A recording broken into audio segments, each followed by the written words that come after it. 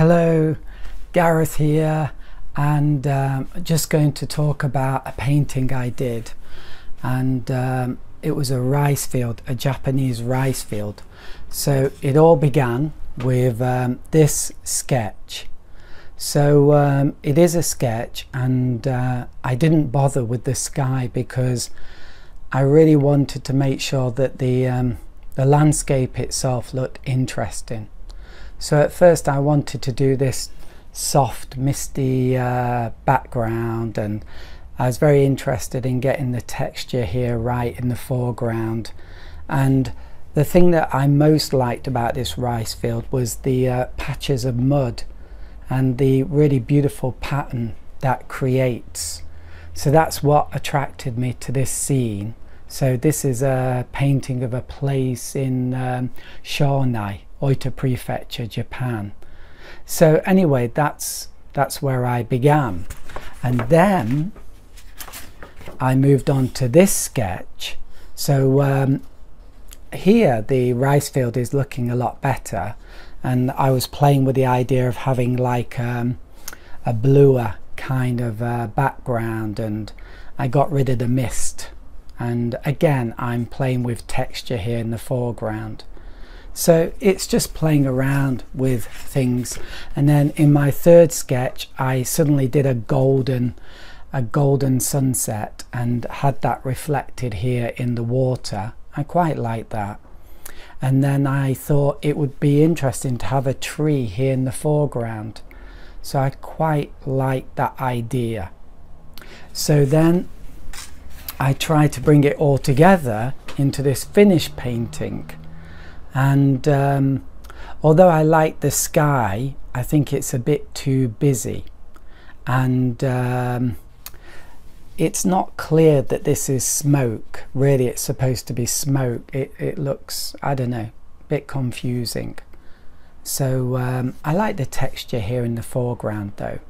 So not a bad attempt, and interesting. And so then I moved on to this one. So here it's much clearer that this is smoke, but again the sky is too busy, and I'm happy with the rice field. I think that's quite good. I wanted to get like a white part and a warmer part and then a cool part in that rice field. So I'm fairly happy with this, but I think it can be improved a lot.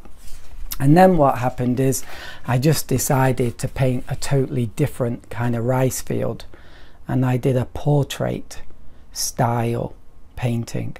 So I really love the sky in this. I think the sky is awesome, and I thought the landscape was a bit more interesting. And then I did another one, and in this one I wanted to show figures along the footpath, and also little shoots of rice here, but I'm not sure if that really worked out so well. I like the sky and the mountain in the background and these power lines or whatever and the figures, but I'm not sure about these shoots. And then there were just some sketches I did. So this is one of my first sketches, and I really like these sketches. They seem to have an energy that the more finished paintings just don't have. I like this use of gouache here. I think that looks nice, and I used a more colourful, more powerful sky. So I was quite happy with that, but it is a sketch. And then I did another one, I Can't Stop, and yeah, this figure here is like the focal point. So that was another sketch, just playing around with things. And then I decided, that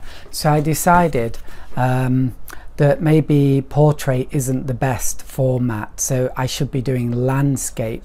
So I had to think about, am I going to have like the emphasis on the sky, give most space to that, or on the water? And I decided to do it on the water. So I think this is the first one I did. I'm quite happy with that, and of course, in the way you do get the sky still in the rice field, in the water in the rice field. And I decided to make this path a light green because the sun is catching it, and to have these dramatic shadows. So, and I kind of like the shoots of rice in this painting, so that's not bad. And then I just played around with the idea of like the sun being really low and catching the tree. So I didn't paint the sky, but just playing with that idea, and also catching the grass here and tinting it orange, because I quite like that. And perhaps I was playing with warm and cool, so I've got very blue here and very orange here, but I didn't actually continue with that, not much anyway.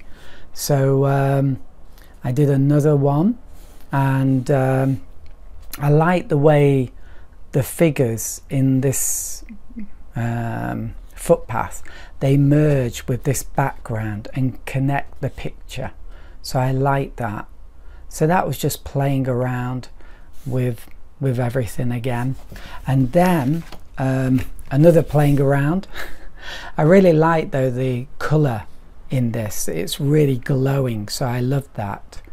And yeah, quite happy with this one. In some ways it's not quite right, but I like it. And I did the edge of the foliage more correctly, a really nice dry brush effect, so it looks a bit more realistic and more interesting. Yeah. And then another one, but this time I thought maybe these roofs are going to be cool, not bright yellow because they're in the shade, and maybe also the water in the rice field here is going to be cooler, and the light's going to be more here. So and I gave him a bit of an orangey hat because that was supposed to be the sunlight catching the hat, but I should have done a bit more work on that. And here now this light green is really emphasized. I quite like that. And then the final one, which I did a video of, is this one. So it's a nice painting, but I think the other one just has more energy, but I'm quite happy with this. It's a little bit subdued compared to the other ones. It looks more finished and kind of more professional perhaps, but it just doesn't have the energy of the sketch.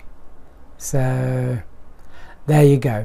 So I would have liked to have done some more paintings of this rice field and played around with the colours a bit more, but I'm a bit busy at the moment and have to move on with other projects. But I'm quite happy with leaving this here, and I really had a lot of fun with this. So I hope you enjoyed me talking about this and the creative process.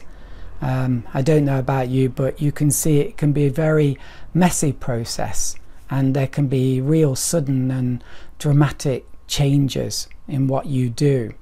But there can also be certain progressions and stuff like that as well, and slight improvements at the same time. So I guess there's two parts of the process.